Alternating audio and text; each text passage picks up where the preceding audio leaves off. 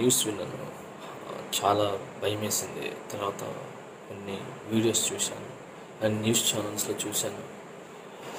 చాలా దారుణం అండి, చాలా దారుణం.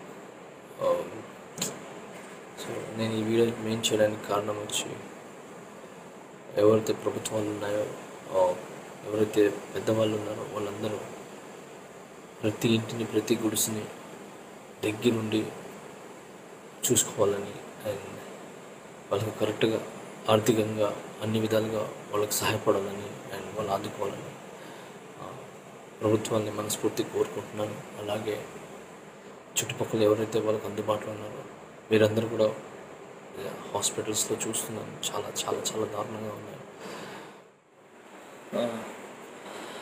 ఇది చూసి చాలా చాలా చాలా దారుణం ఉంది. చూసిన తర్వాత చాలా బాధేసింది. ఆ చిన్న పిల్లలు, పసి పిల్లలు, తర్వాత ముసలి వాళ్ళు, అంటే వృద్ధులు, అండ్ వాళ్ళు గబక్కని పరిగిలేరు కూడా. సో వాళ్ళందరూ, అండ్ అలాగే పశువులు అండ్ జంతువులు, ఇది చాలా చూస్తుంటే చాలా హారిబుల్గా ఉంది. దాన్ని చూసి తట్టుకోలేకపోయినాను.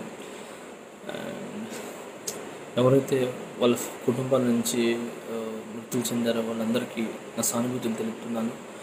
అండ్ ఈ విషయం తెలుసుకున్న ప్రతి ఒక్కరు టక్కనే నైట్ ఏదైతే 1:30 to 2 మధ్య జరిగిందో చుట్టుపక్కల నుంచి ఎవరైతే పరిగెత్తుకుంటూ వెళ్ళి ఈ విషయం తెలిసిన వెంటనే పోయి వాళ్ళ ప్రాణాలు తగ్గించి మరి పోయి వాళ్ళని సేవ్ చేసి వాళ్ళ ఇళ్ళ నుంచి లేపుకొని తీసుకుని వచ్చినండి.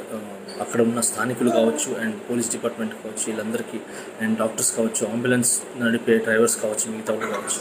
సో వాళ్ళందరికీ వన్స్ అగైన్ నా తరపు నుంచి థ్యాంక్ యూ సో మచ్. ఇలాగనే మీరందరూ ఒకరికొకరు సహాయం చేసుకోవాలని మనస్ఫూర్తి కోరుకుంటున్నాను. Thank you so much.